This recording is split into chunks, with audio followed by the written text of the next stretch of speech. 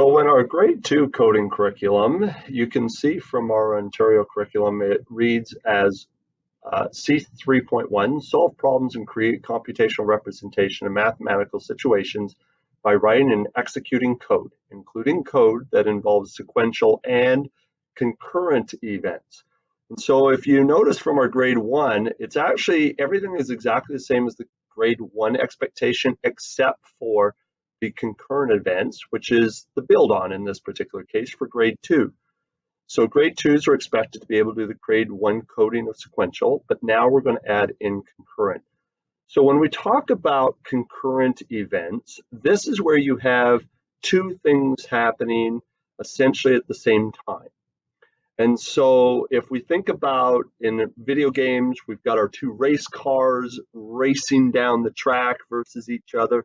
Those are concurrent events. Again, we can have our two sprites in Scratch, or we can have two turtles in Link's coding, basically working at the same time. And that would be considered concurrent events as well. Another way of thinking of concurrent events, though, and one that makes it, and one that would be very challenging to program both in Scratch and Link's coding, would be the concept of an object moving and changing size at the same time. So in real life, from a physical representation standpoint, my buddy here, the eagle, Eddie the eagle, is able to do a concurrent event in that, as you see, he is moving toward us, he's also becoming larger at the same time. And as he moves away from us, he's becoming smaller on our screen. If we were to program this, though, from an interactive visual standpoint, we would have to code both of those as concurrent events in order to accomplish the same effect. And so that gives you another example of what concurrent events can look like. I'm going to turn it over to our student ambassadors once again, and they're going to show you what they came up with in terms of concurrent events. For this, I took I clicked events, you can see right now, then I took a repeat, so that's 700, as you can see, and I went up to take this, put it to two bears. Exactly two bears are actually there for nothing, just so my scratch guys move there. This one, I did the same thing with the repeat, but I took this one and glide to these, so it goes side to side, and this one just glides to Casey using what I did this. So yeah, if you want to see it in action, they slowly move.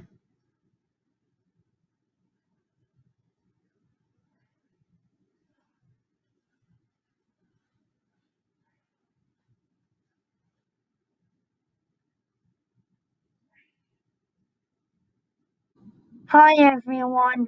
Today I did a second project on Scratch and it's called Balls. Here's how it works.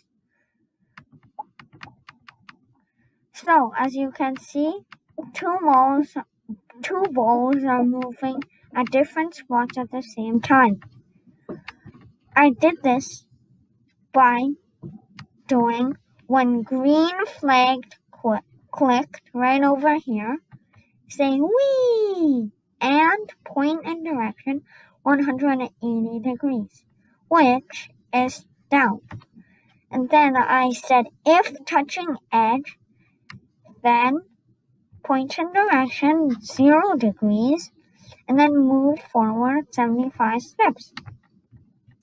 And I did the same coding for the baseball, except I added this block to play a pop sound, like this.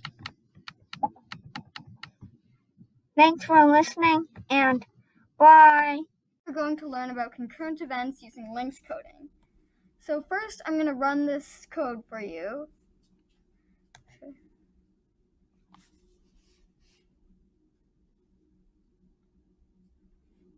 And just wait. So now I'm going to show you how the code works. So what happens is first I have to make this guy walk up to this girl. So to make him go forward, we're going to use the set heading command and set it to 90. Then we're going to use the glide command, which is going to make him kind of glide across the screen to the girl. So I set it to 250, which is how much it needs to reach the girl. And I set the speed to 1. You don't have to, but I did just to slow it down a bit for you. And now we're going to actually make the girl turn into a tree. So if you want a command to happen when a turtle touches another turtle, you have to acknowledge that it is a touch turtle command using a colon and then touch turtle. So I did a very long procedure using the set opacity command, and you can if you want to, but really all you have to do is use the set shape command to change the form of the turtle. And that's it. This is my example of my concurrent event project. So first of all, what I did was I made a procedure. The first one was a go_1 procedure, which made both of my turtles glide 104. And then I made the second turtle to do the same command, just backwards. And then I added a button, which is a stop all command, which made everything stop.